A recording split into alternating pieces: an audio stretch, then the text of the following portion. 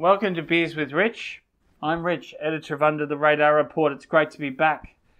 Well, this week I'm talking about 4 interesting quality small caps. That's right, 4 this week. Last week, 3 quality small caps. This week, 4. More for less, or really for nothing. So I'm going to talk about the importance of long-term investing to grow your wealth as well. Not an unimportant subject. But let's talk about reality. We've all seen another interest rate rise from the RBA. Anticipated doesn't make it any easier and also makes people nervous, very nervous. Big changes afoot. We're now at interest rates that mean something, 4 plus sort of risk, 4% plus risk-free rates. This is a big deal in markets.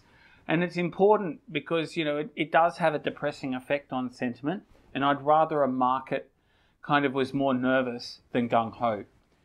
Some of our biggest returning stocks, 4-fold, 6-fold, 10-fold, are small caps we've picked during times of market duress, during times when sentiment was subdued. So here are 4 quality small caps that have proven to deliver stronger for longer returns over time. Infomedia is a stock IFM that provides software for car dealerships. So they basically work out the availability of car parts in massive brands. So this is crucial in tough times for these dealers because they really do rely on aftermarket sales. This stock in particular has been through some big challenges because, big swings and roundabouts because of the massive customers that they can bring on and lose. Like Land Rover, I think, saw some big selling in this stock. But the key is that the company keeps on keeping on. And that's why when you do have sort of big events on the downside, you buy more. And that's what we've been doing. Macquarie Telecom is another one you've heard me mention many times in the past, probably because we've done very well out of it. Data center provider and also IT services beyond that.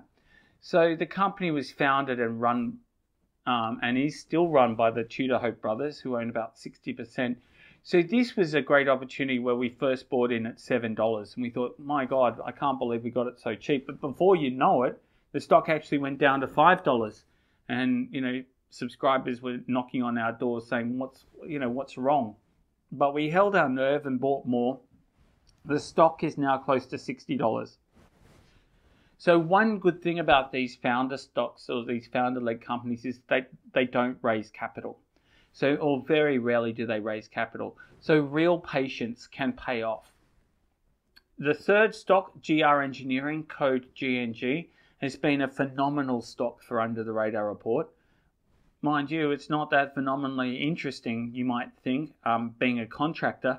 What is interesting is how it manages to grow its work no matter what the environment. So no matter what the economic conditions, these guys, do the business. They've got a big pipeline.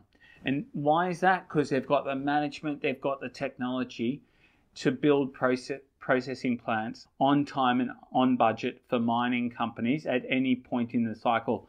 And these mining companies pay big money for this kind of essential technology.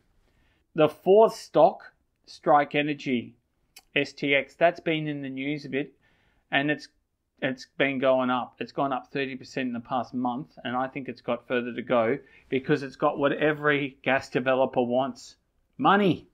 It's got $136 million that it's just made from the sale of Warrego Energy to Jenna Reinhardt's Hancock Prospecting, and it's got 4 assets that are on the verge of production.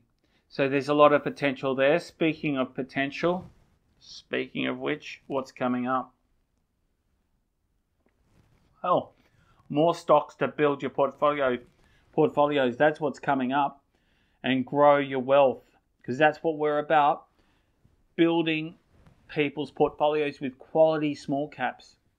And we've got our research rundown coming up.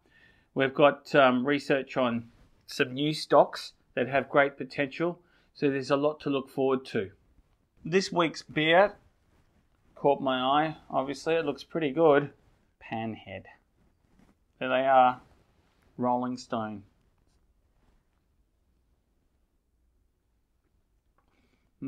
Not bad. Until next week, bye for now.